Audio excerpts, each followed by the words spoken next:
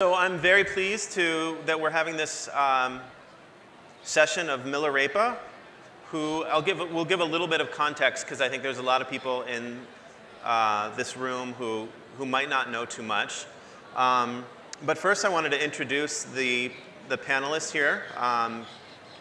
We have Andrew Quintman. Andrew is a professor of religious studies at Yale University, and we're really lucky to have him here because I think he is one of the, he's probably the most knowledgeable person in academia on Milarepa.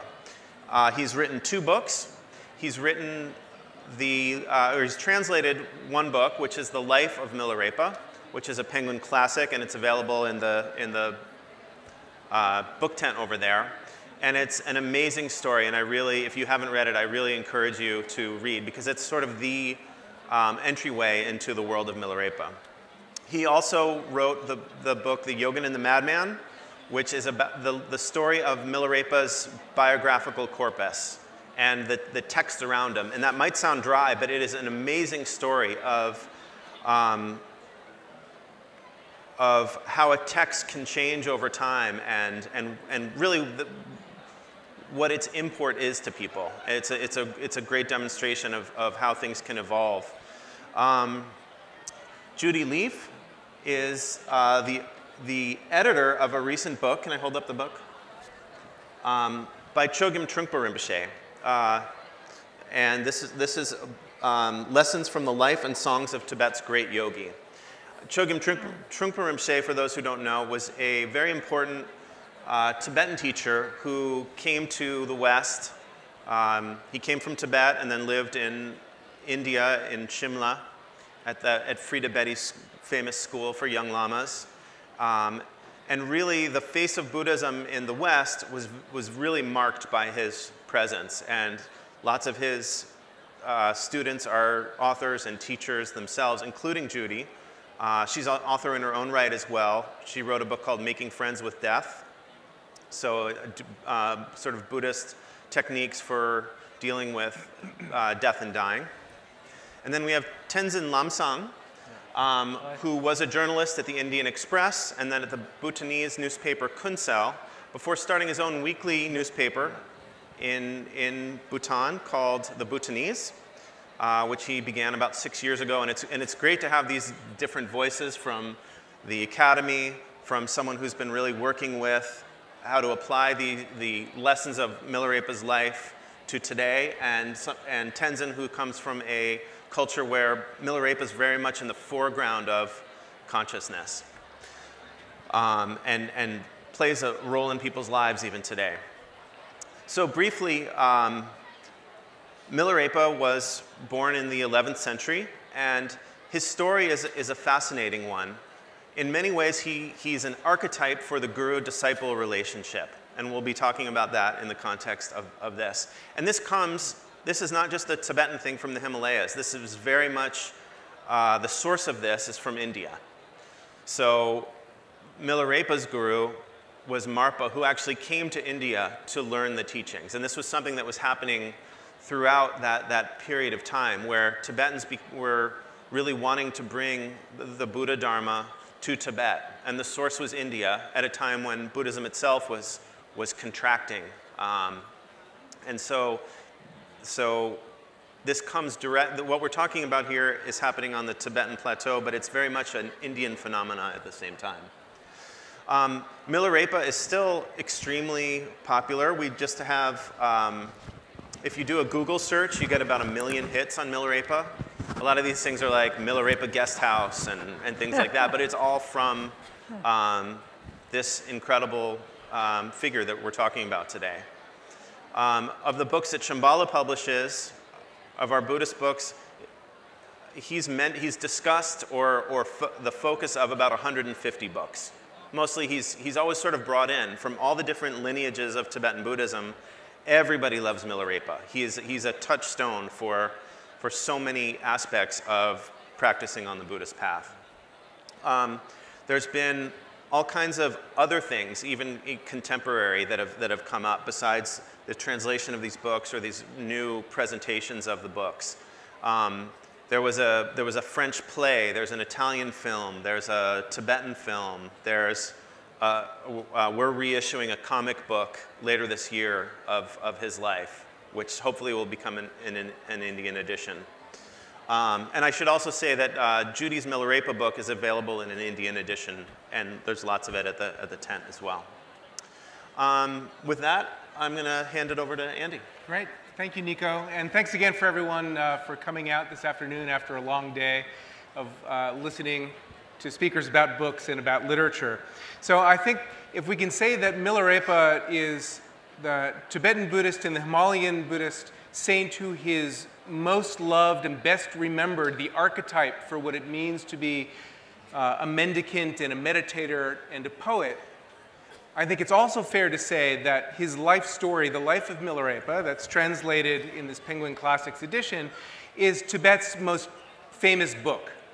And the story is one of the Buddhist world's greatest liberation narratives. It becomes the archetype for almost every liberation story that followed in the Tibetan Buddhist world. It's hard to overstate the position that this story played in the literary landscape of the Tibetan and Himalayan Buddhist world. So what I'd like to do, spend a few minutes to sketch out the life of Milarepa by a few selected readings from his life story. This is from the translation of a text that was written in 1488. So the story that I'm reading to you was written about 400 years after he died. So the story begins in southern Tibet, very close to the border of Nepal. Milarepa was born into a family that was quite wealthy, and in his youth, his family's wealth was famously stolen by his aunt and uncle after the death of his father. And so the story of this great liberation tale begins in a somewhat unusual way.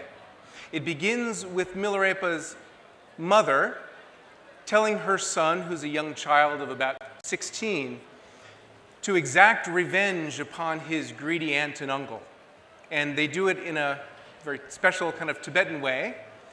She tells his son to go and study black magic so that he can exact revenge. And I want to read you a passage in which the mother tells her son to go off and study black magic just because this seems so unusual for a tale of great spiritual liberation. So the mother says to his son, "I would like to see you draped in a fine cloak and mounted upon a horse with your stirrups slashing the throats of our hated enemies. Such will not come to pass, yet success is still possible by means of treachery. So I would like you to train to become an expert in black magic, in curses, and casting hail. Then you should destroy all those who inflicted misery on us, villagers and countrymen, beginning with your uncle and aunt, cutting off their family lines for 9 generations. Son, if you return without showing signs of black magic in our region, I, your old mother, will kill myself in front of you." Well, this was a strong motivation for Milarepa, and he did indeed travel to study black magic, and very famously sent a curse upon his homeland and killed about 38 people from his aunt and uncle's family during a wedding feast, spares the aunt and uncle so that they can spread the message of the revenge that he exacted. He then casts a hailstorm that buries his village up to the rooftops of their houses so that their crops are completely demolished. So he really does a number on his old village men. But then, of course, we start to see the liberation tale take shape. Milarepa feels great remorse about the terrible deeds that he's carried out and the terrible karmic consequences of his actions. And so he writes, "I felt remorse for evils I had committed through casting black magic in hailstorms. I thought about Dharma so intensely that during the day I forgot to eat. If I went out, I wanted to stay in. If I stayed in, I wanted to go out. At night, I was so filled with world weariness and renunciation that I was unable to sleep." So we see this kind of pathos of the human emotion in this figure who's so tormented by the horrendous deeds he's done in his youth that's starting to motivate him to carry out the spiritual path. Andy, can I just ask you one question? Yeah. You say you're saying liberation. So Can you explain that a little bit? I mean, there's this idea of the text being with a hagiography is how it's translated in English, which means in Tibetan Namtar, Sanskrit, Vimoksha. Can you talk a little bit about that? So the story, The Life of Milarepa, is one example of an enormous genre of writing. In Tibetan called Namtar, it means liberation. So ostensibly, it's the story of an individual's liberation. It's not focused on the mundane affairs. It's not really an intellectual biography in the Western sense, but it's the story of the figure's renunciation of the ordinary world and his practice of the spiritual path and his eventual awakening. And that's exactly what we find in this story. What's so unusual about this example is that it's so filled with human emotion and with details of Milarepa's ordinary life that it makes really exciting reading. It's like reading a novel, like a 15th century novel that's filled with suspense and humor and pathos and emotion. It's one of the things that makes it such a gripping story. So Milarepa eventually finds a teacher, or is looking for a teacher, and he thinks to himself, I had provisions and gifts when I carried out evil deeds. When I practiced Dharma, I have no wealth at all. This is what has befallen me. Even if I had half the gold I used when I practiced evil deeds, I would obtain initiation and the practice. Without wealth, I will never get the Dharma. A human body without Dharma fosters evil deeds. I wanted to kill myself. What to do? What to do? So again, this intense yearning for the practice of the spiritual path. And so eventually, Milarepa meets his predestined guru, this figure named Marpa, who was a great translator of Sanskrit texts. He traveled 3 times to Nepal and India, where he gathered an enormous corpus of Indian Buddhist texts, mostly tantric texts. He brought back to Tibet and translated them. He spends years training with his guru, undergoing arduous kind of training techniques. He's forced to carry out these very difficult trials of building towers. It brings him to the brink of death. But eventually, he's set forth on the path by his guru to live the rest of his life in solitary meditation, to wander the Himalayan mountainsides of forest retreats, to dedicate himself to contemplative practice. And the first thing he does is return to his homeland in search of what remains of his family. And there's this incredible moment where he finds the remains of his mother in the ruins of his family's estate. So I want to read you this passage. I walked across the doorstep and found a heap of rags caked with dirt over which many weeds had grown. When I gathered them up, a number of human bones, bleached white, slipped out. When I realized they were the bones of my mother, I was so overcome with grief that I could hardly stand it. I couldn't think, I couldn't speak, and an overwhelming sense of longing and sadness swept over me. I was on the verge of fainting. When I was translating this passage, it was a very emotional moment for me as well. So Milarepa, this sign of impermanence is another encouragement for him to devote himself to meditation. After his first attempt at meditation, he has this incredible sort of wellspring of emotion about the nature of emptiness. And he does something for which he would become famous for many centuries later, and that is he composes his first poem. Milarepa was a great poem, and there's a whole volume of poetry attributed to him, some of which I've translated in this text. So this is one section from his first poem about impermanence. Alas, alas, I me, how sad. People invested in things of life's round, I reflect, and again I despair. They act, and they stir up from their depths so much torrent. They spin, and are cast in the depths of life's round. Those dragged on by karma, afflicted with anguish like this, what to do, what to do? There's no cure but the Dharma. Lord Akshobhya in presence, Vajradhara, his guru, bless this beggar to stay in mountain retreat. And that, in fact, is what he does for the rest of his life. Some 40 or 50 years, he lives the rest of his life wearing nothing but a single cotton robe, from which his name springs. Repa, it means the person who wears just a single cotton cloth robe. He meditates in solitude. In cold places. In very cold places. This was a sign of great meditative attainment when you could raise your body temperature enough so that you could sustain your life, even in the harshest winter in the Himalayan mountains. So I want to read you just one poem from later in his life to give you a sense of his poetry and the kind of mental state that he developed. And this is a really moving poem about what it is to live a life of solitude, where you're so detached from the interests of the world that your greatest aspiration is to meditate in solitude and, in fact, to die in solitude with no one around. My happiness unknown to loved ones and misery unknown to foes, if thus I can die in this mountain retreat, the aims of this yogin will be complete. My aging unknown to companions and sickness unknown to my sister, if thus I can die in this mountain retreat, the aims of this yogin will be complete. My death unknown among people and rotting corpse unseen by vultures, if thus I can die in this mountain retreat, the aims of this yogin will be replete. Flies sucking on my putrid flesh, and insects gnawing my bones. If thus I can die in this mountain retreat, the aims of this yogin will be complete. No footprint at my doorstep, and no sign of blood inside. If thus I can die in this mountain retreat, the aims of this yogin will be complete. May the prayer of this beggar to die in a cave of some remote locale be cast for the benefit of beings. When cast, my aims are fulfilled.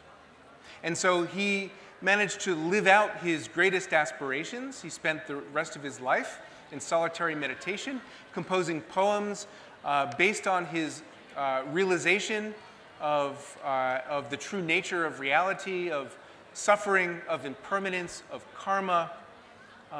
He trained many students, and he went on to found a kind of spiritual movement that would last for generations. And before we move on to the kind of contemporary reverberations of Milarepa, let me just end by saying that the story of Milarepa itself became so important in part because it was written some 400 years after he died by a very charismatic and important figure who referred to himself as the Madman from Western Tibet, Tsongyön Haruka. He was interesting for many reasons, but he himself was a great literateur. He was a great poet, a great author. He took the kind of raw material of the deeds that Milarepa had done, the outline of his story and his poetry, and he crafted this story that would become a great example of world literature. I was so pleased that this translation came out in Penguin Classics so that it stands beside other great works of world literature, because I think it really deserves that position. And it's in part because of this 15th century spiritual madman that the story of Milarepa continues to remain a vibrant and living tradition, both in Asian Buddhist cultures, but also in the West. So I think we'll stop there and we'll continue the conversation. Thanks, Andy. Yeah. So let's hear from you, Judy. Thank you, Andy. The story of Milarepa is not only central and pivotal to those practitioners of the Buddha Dharma in the East, but also played a pivotal role in the introduction of Buddha Dharma in Western cultures in the 70s. When Western students started taking up practice of Buddhism, there were very few books available in English that had been translated. And one of the ones that had the most impact for early students in those days were the songs of Milarepa. And Milarepa was not a poet in the sense we think of poetry, I don't think. He was a spontaneous spoken poet. That was how he communicated his teachings. So he was not the kind of teacher who created tomes or established institutions or anything like that. But he responded immediately to the situations that presented themselves to him in a spontaneous and poetic, inspired way. he was, you could say, well, what's the relevance of someone in the 11th century for 20th century people? Very different culture, very different world situation. And when I encountered the teachings of Milarepa through my guru, Chögyam Trungpa Rinpoche, he made a big point about not viewing this as some kind of quaint or historic person from an exotic culture having nothing to do with us. He said the example of Milarepa, but also the teachings, filled with teachings, his songs, are very relevant to those people particularly interested in the meditation tradition and in the practice of silent meditation and retreat. So it was so important to Trungpa Rinpoche that it's actually the very second teaching he gave in the West was on Milarepa and his songs.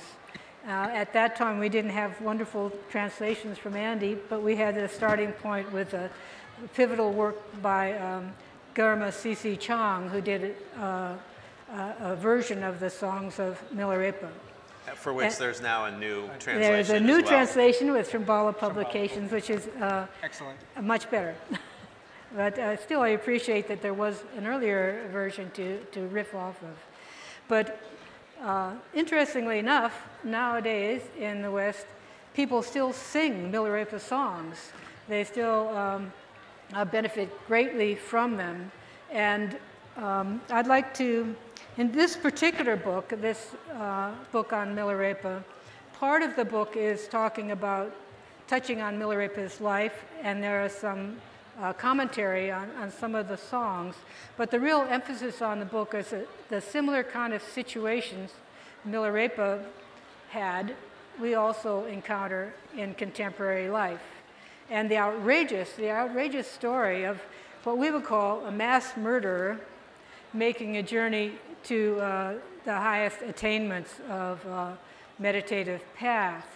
So at the very least, it's a sign of, well, if Milarepa could do it, if a mass murderer could do it, it makes you think twice about views of the spiritual path. In fact, on the Wikipedia page for Milarepa, one of the tags used to be mass murderers. Yeah. I think somebody got around to changing that. Yeah. But I think often we think that the path is for special people who don't have any problems and have some kind of spiritual quality that's not like normal people. And those special people can become teachers and follow the spiritual path. But at the very ground level, the story of Milarepa points to the fact, don't pigeonhole your views of what is a spiritual attainment and who is worthy of spiritual attainment and who has that spiritual abilities. A basic teaching within Buddhism is that all beings have Buddha nature. All beings are capable of awakening, no matter what you've done, no matter what mistakes you've made, no matter what your circumstances, high or low, or this way or that way. So it's encouraging that way for sure.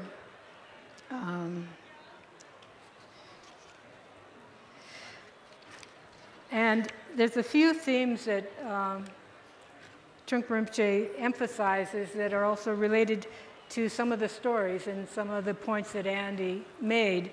And one of them is very interesting, again, in terms of stages of the spiritual path and the kind of the living quality, the human quality, the feeling and emotional quality, which is not the philosophical understanding, but it's a lived experience, comes through meditative practice and from taking a certain kind of interest in life.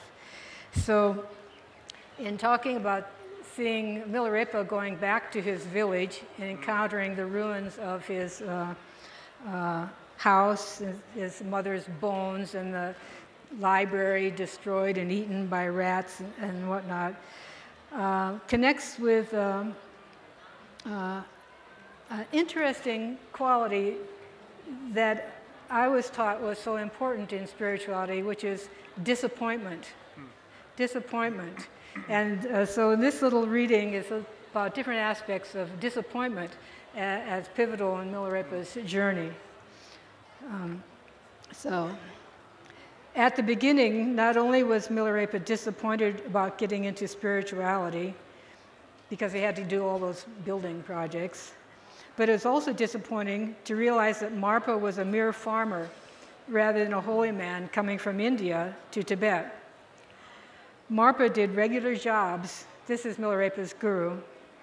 He cultivated his fields, went up into the mountains, took care of his dairy farm, made payments to the servants, and ran the household details, as well as teaching at the same time. So Marpa's ordinariness was a starting point. He did not seem to be a highly mystical, enlightened holy man, as one would expect, but he was a very ordinary person. He was a very simple and down-to-earth person who cared a great deal about his wealth and his initiation fees, a person who cared about his farm and his animals and his family. So disappointment is a starting point. It is merely a starting point. Having been disappointed, you then need to give into that. You need to accept the whole thing. You need to say, okay, even this is okay. I'm willing to accept these things. But that too is not enough. Beyond that, there is a very subtle level of disappointment, almost in the form of punishment. In terms of existing or maintaining your ego, the more of an ego stronghold there is, the more of an operation is needed.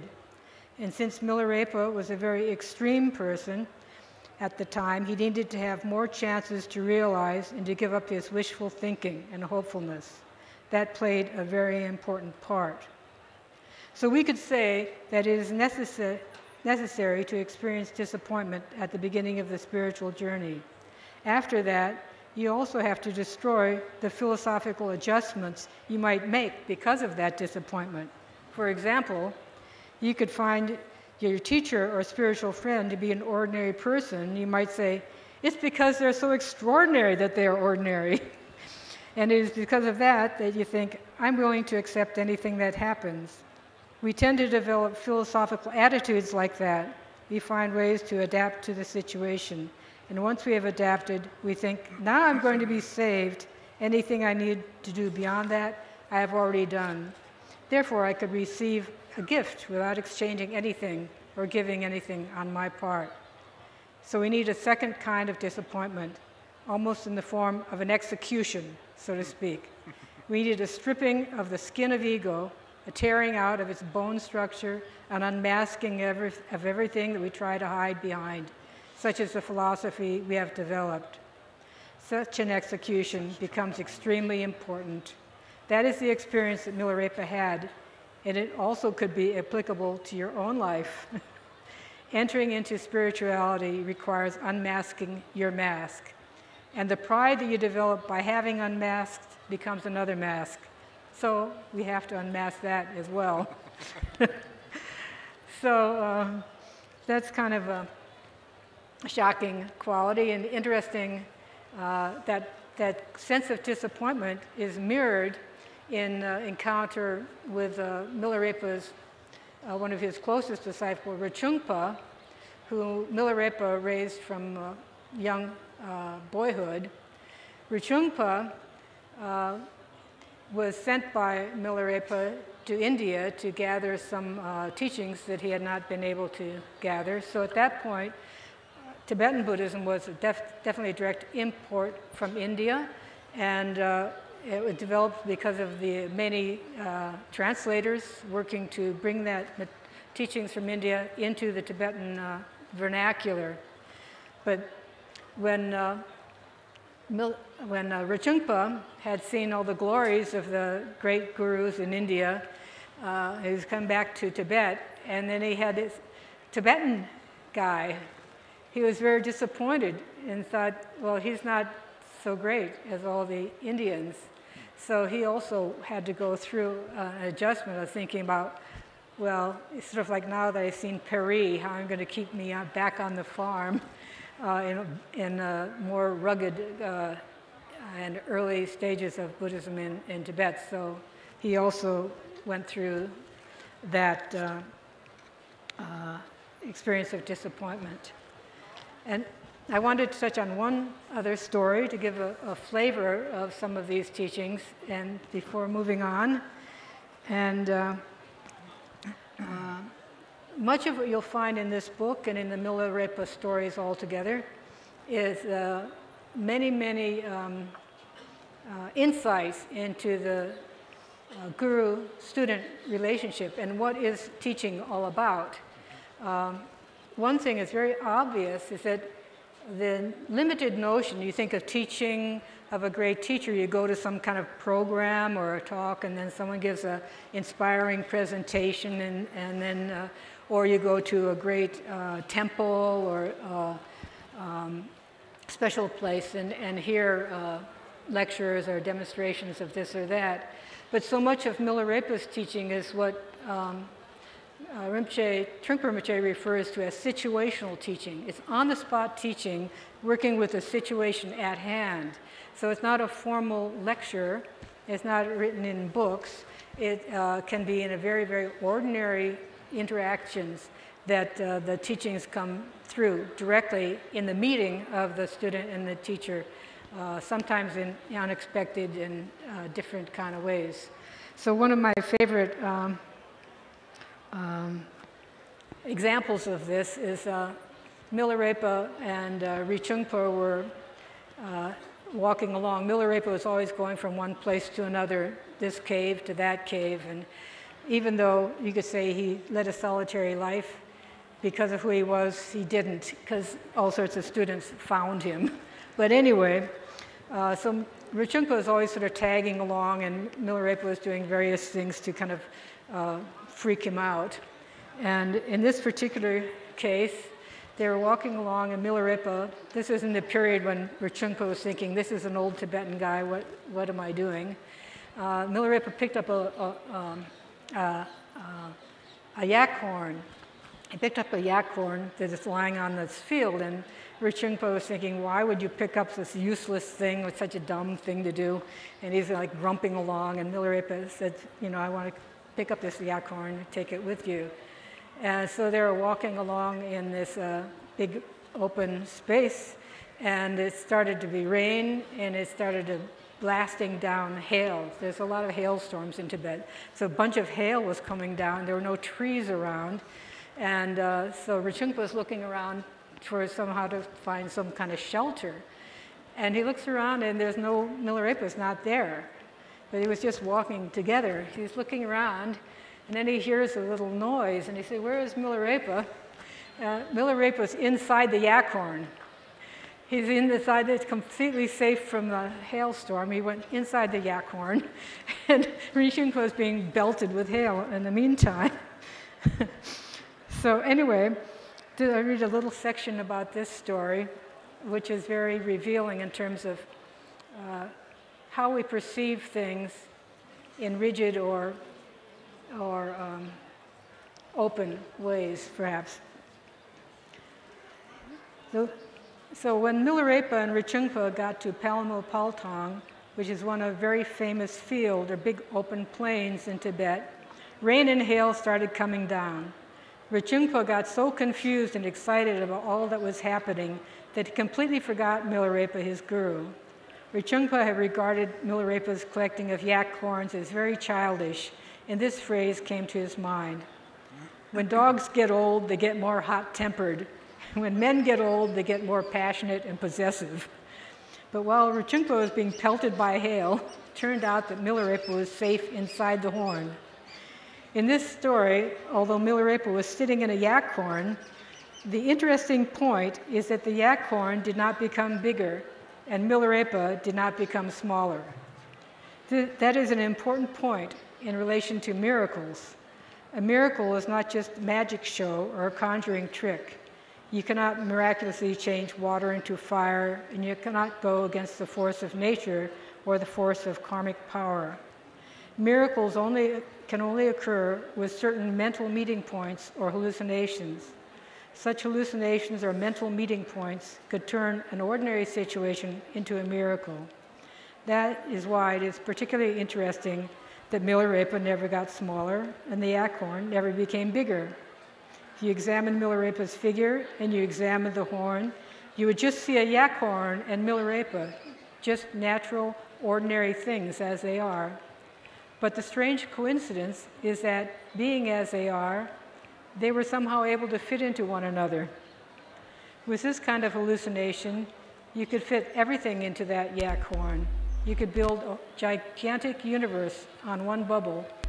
Within that universe, without that universe becoming smaller or the bubble becoming bigger. Great. Thanks, Judy.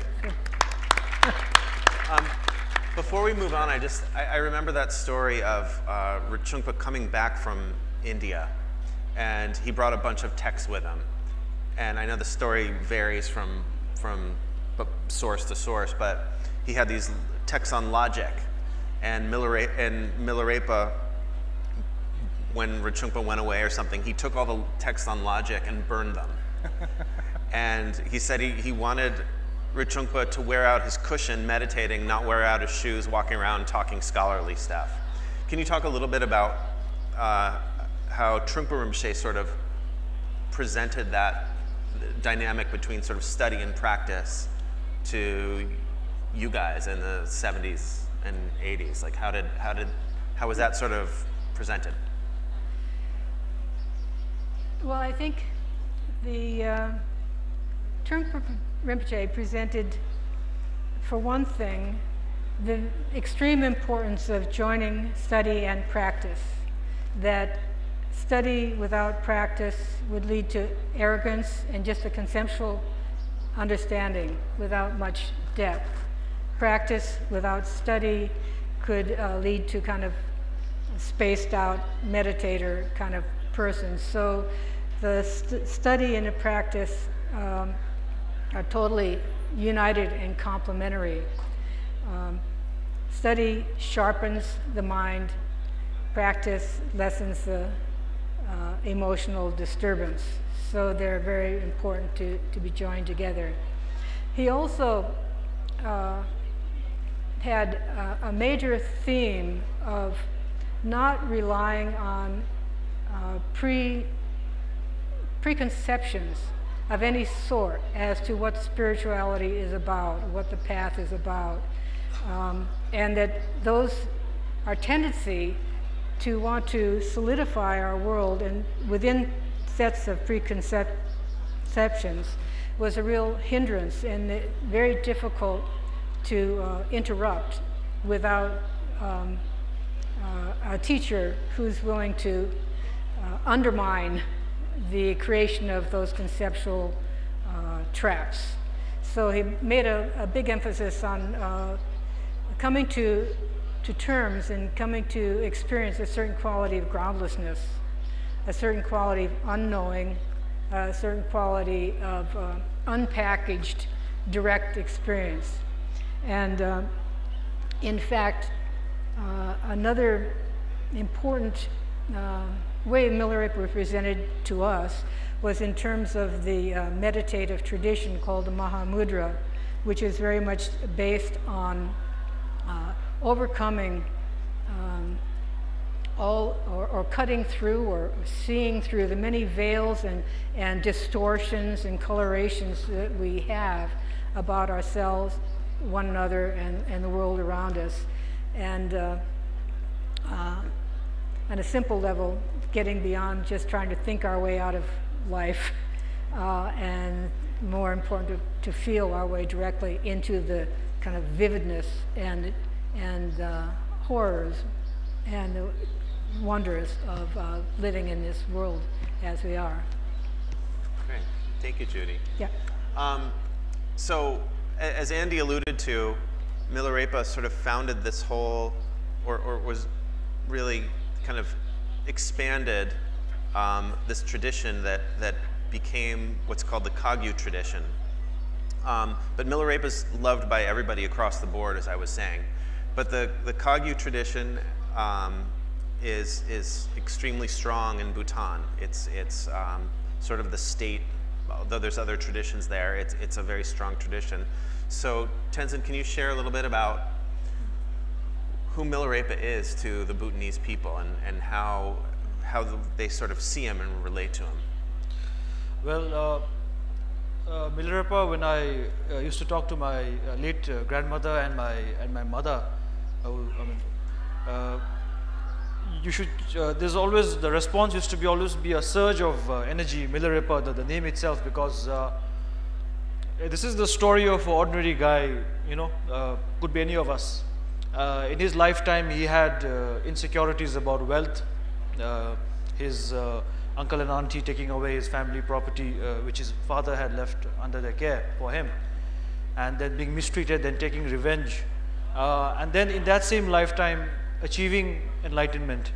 So he's a great hero in the Buddhist, Tibetan Buddhist culture. And not only a hero, but he didn't aspire to actually establish a lineage. Like in the Hindus, you have Vishnu, people who follow Vishnu, people who follow Shiva, and then you have various sects in Hinduism. So similarly in Buddhism, we have different schools or sects.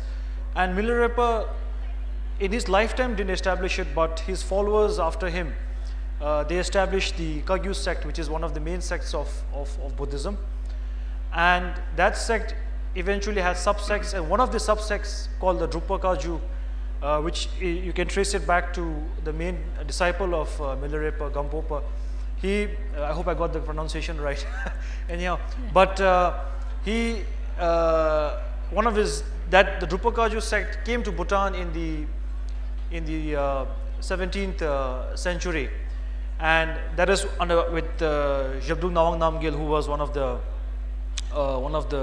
trukus, or one of the gurus of this sect, and he unified Bhutan, which at that time had different Buddhism schools in different valleys, and established the first theocratic state of Bhutan, which survives even to this day. So Milarepa's legacy among the common people is that of a hero, and in Tibetan Buddhism there are very few characters or few people with his level of prestige, with his level of achievements. I mean, you have the gods, as in Buddha, but though in Buddhism we say we don't have a god, but for argument's sake we have Buddha. Then you have in between, you know, Guru, who's supposed to be the various emanations of Buddha, and then you have the Buddhist leaders of various kinds. And then, but Milarepa is someone who is almost godlike for Buddhists, and this cuts across sects. Though he established, his teachings established the Chögyam sect, his prestige, his persona, and he's followed across various Buddhist sects. That's his achievement in many ways. And to give you all some perspective, with regard to Buddhism and the lineage that Milarepa brought forth later. In Tibet, in the 7th century, up to almost the 9th century, was basically, Buddhism was not very secure and well placed in Tibet, you know. And Tibet at that time, from the 7th century onwards, you had various clans coming together and forming an empire. They had around 3 major wars with China, which I think they won, and in one case they invaded the Chinese capital city, Chang'an, at that time. So Tibet at that time was not a Buddhist country. It was a warrior nation, a bit like the Mongols. And in fact, the early invaders destroyed Buddhist sites, because Buddhism had reached places like Khotan and nearby places. They destroyed Buddhist sites because it didn't adhere to their born religion, which is more shamanistic in nature. It was only later that the first Tibetan king, Songtsen Gampo, the first emperor of the empire, which is quite big, which extended all the way from Afghanistan, Samarkand to China, and Central Asia. So he adopted Buddhism, but even then it wasn't very popular, and Buddhism saw its ups and downs through various emperors. Yeah. And it's interesting that the emperor Trising Dorsen, who is Songtsen Gampo's descendant, one of the great emperors who also fought and won a war with China, he poured in a lot of energy into Buddhism, and when he came into power, the person opposing him, the minister opposing him, was from the anti-Buddhist sect in court. There were 2 power centers. So he had a religious reason a political reason as well to fix up this guy. And for him to fix this guy up was to get to support the pro-Buddhist ministers who supported him into power, you know, because at that time the throne wasn't guaranteed. You had to fight for it. So there is a political element to Buddhism in Tibet, and even the end of the Tibetan Empire in the 9th century was when the last emperor happened to not support Buddhism, again for political reasons. And a Buddhist monk, in fact, assassinated him. The empire kind of broke down. But after that, the amount of resources that were put in between by various emperors, that had a lasting legacy followed by later rulers as well, which is how. And at that point, during one of the great emperor's time, the choice was between China and India. From where do we get Buddhism teachings? And Tibet decided that India is the more pristine source, and decided to get a lot of the teachers and translators from India. And Milarepa came in the 11th century, and it was a time when Buddhism was in the Renaissance. So just to give you all some perspective of the historicity of this period. Yeah. So Tenzin, I think one thing that some people talk about, sort of the general narrative of Buddhism's collapse in India was that the Mughals came and various forces. But another way I've heard it presented is that because it was so monastic, that when these people did come in, it was easy to wipe Buddhism out. You wipe out the monasteries. One thing that's very interesting about Milarepa is he's everybody. He's all of us. Has all these foibles and faults, and it's more relatable, right? So I'm just a few more words, because we're going to take some questions in just a minute on how people in Bhutan kind of see him. I mean, he's this very difficult act to follow, you know, building these towers and his back bleeding from carrying these rocks and stuff like that. So it's a little bit hard to measure up, yet he's still beloved and very much in the center of things. Can you just say a few words about that, and then we'll switch to some questions? I think a quick point on that. Milarepa, you're right in the sense that the weakness of Buddhism, and I think which is why Buddhism, which is once one of the preeminent religions in India, declined, is because it's very monastic focused. It's not about inclusion, you know, it's not very community centric. So that was the weakness. And I think Milarepa stands out in that respect because he was actually a hero. The common masses could identify with him, you know, and there are a few other heroes like him, not as great as him, who went out and who slept with women and all of that, but they could correlate with the masses, and the masses could correlate with him. And I would just add that when this story was written, when this version of the story was written in the 15th century, was a period in which monasticism was deeply entrenched in Tibet and was on the rise with these reincarnate lamas at the center. And the author of this book, the Madman of Tsang, was very conscientiously returning back to the kind of roots of Buddhism in Tibet, which is in the practice of meditation, the solitary mendicant living in mountain caves and wandering in the jungles. All right. Thank you guys so much. So now we're going to open it up to questions right over here. Mic's on the way. Yeah.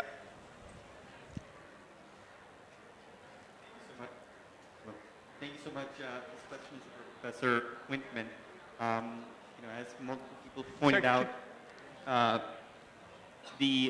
lot of Eastern spiritual traditions have a certain anti-intellectual bent, as pointed out by Ma'am over there, that burn these texts on logic. So I'm very curious, how do you reconcile this kind of motif with the tradition in modern universities of a very intellectual dissection of the world? Right. And how can we adopt perhaps both approaches today? Good question. Thank you for that question. I think there's a good answer, and in fact, Judy alluded to this in the teachings of Chögyam Trungpa, that you really need to combine study and practice.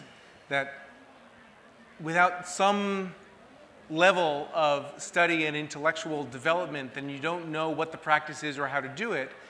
Without actually doing the practice, you only live in the mind. You never look beyond that. So the short answer is that you need to balance both of them. This particular story, the Life of Milarepa, is really an example about the virtues of practice. But I think all traditions of Buddhism in the Tibetan Himalayan world understand that there needs to be a combination of both and that they need to be worked together. I don't know if you have anything you want to add to that. Yeah, there's some of the songs are particularly about logicians meeting Milarepa, and there's kind of a Dharma combat happens. Yeah, it's a common common trope. Yeah, common stories, and it wasn't that Milarepa was anti-intellectual, but he was able to kind of demonstrate the limits of the intellect, right, as well as the value of the intellect. So there was this kind of preconception of how one becomes learned in the tradition, and Milarepa demonstrated that there's a greater depth possible in regard to that. So intellect and logic are very highly valued, but there's also very much seen as insufficient in and of itself. And I think, particularly in the West, I mean, Trungpa Rinpoche used to say all the time, you guys think too much. And again, it wasn't anti-intellectual comment, but I think because people are so verbal, so educated, and so clever, that it's very easy to think we understand things that we actually have no clue about, because we haven't, it's not embodied in us. It's up here. It's not in the heart. It's not in the blood and the marrow. But this is I don't know if debate's the right word, but it happens every day still. An ongoing conversation. Yeah. There's another question back here. Yeah, can you hear me? Thank you for the opportunity. Maybe the guy in the front first, and then we'll go back. Yeah. Yes. I have rather two questions, if you would allow. One question. Okay, I'll straight away go to the part where Judy was telling us about the constant disappointment of Milarepa, you know. So I just wanted to know, does Milarepa's constant disappointment during his kind of internship period under his Guru Marpa suggests that Marpa had not accepted him as his disciple? And if it was so, why it was so? And factually, did Milarepa attain enlightenment by his own natural spiritual instincts? Is that this point of seeing Marpa? Yeah, so you read that passage about the disappointment. It's a little hard for us to hear up here just because of the monitors. I think the question was clear, but I can give a contemporary example of that same thing of disappointment that happened very often with my own teacher, Chögyam Trungpa Rinpoche, because he did not manifest as what people expect, as a hierarch, a Tibetan tradition with robes and a particular way of being, you know, people imagine a saintly people.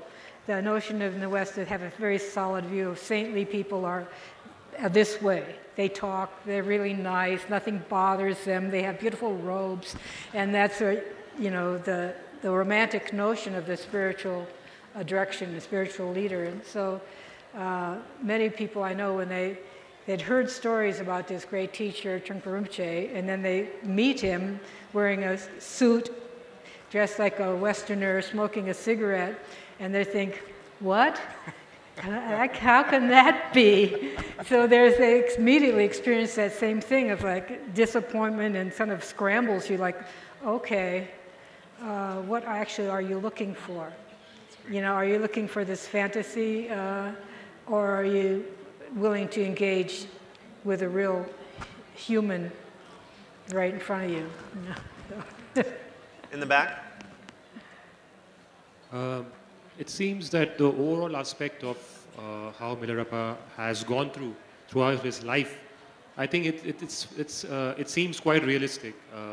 There are different aspects of his life, the intellect part, the practice, the disappointments, and after that, what he achieves. It makes a lot of sense. But my question basically is like, as you mentioned, it's been 1400 years ago it's been written. A lot of translations. 400 years after that, somebody wrote it. You have translations, different languages, different dialects. Don't you see somewhere the real meaning or the real story gets diluted somewhere?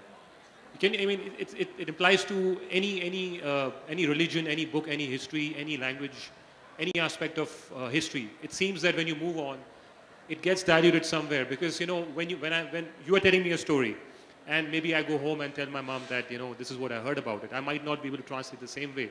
The message would be diluted somewhere. So the span of 400 years, 1400 years is massive. If you can look back and see what you have got on the paper, might be somewhere diluted by 30%, 40%, or something like that. That's what I mean.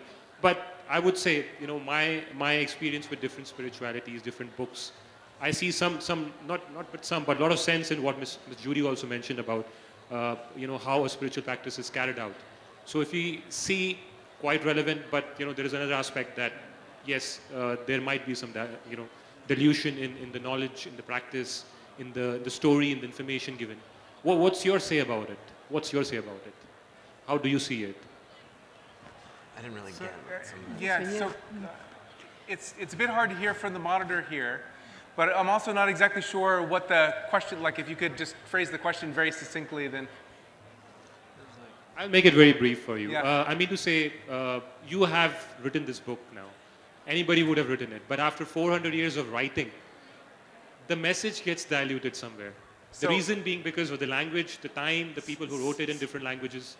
So he's asking about where does the real Milarepa lie? Well, that's a very interesting question, and it's one you should read Andy's book. Yeah, so I wrote a book about this question. That's the Yogin and the Madman, and the short answer is that we have no idea who the real Milarepa was, or what he said, or where he did, or where he went, or what he did. In the same way that we don't really know who the Buddha was, or where he went, or what he said, because like Milarepa, the words of the Buddha weren't written down. There was no YouTube. Until many hundreds of years later. They weren't live streaming him on Facebook at the time. And yet, that doesn't mean that, that there isn't a figure of Milarepa that is the great source of inspiration and pride and motivation for continuing communities of Buddhist practitioners in Asia and the West. It's still very much a living tradition. There's also a question of efficacy. When we get into some of these things, whether things are historically correct, or did he actually shrink to the size where he could get into a yak horn, it's a little bit beside the point, in a sense, because the question, they would say the tradition is like, you know, there's all these stories, but the point is this path works. Mm-hmm. And that's an important thing to keep in mind if you get to something that you get stuck on, like, well, this biography said one thing, this biography said another, and things that sort of like push your concepts to the point where you're not comfortable, kind of, it makes you want to push it away. There's something to that, too. Right, so one of the main arguments that I make in The Yogin and the Madman, in my other book, is that if you're wondering who the real Milarepa was, it's the wrong question to ask. What's the power behind the story of Milarepa and the message of Milarepa? That's a much more interesting and fruitful line of questioning. Yeah. We've got one more question. Can we do one more question? Or nope, we can't do one more question, but we'll be over here. Sorry. Thank you, everybody, for coming. Thank you so much. Yeah. Thank you.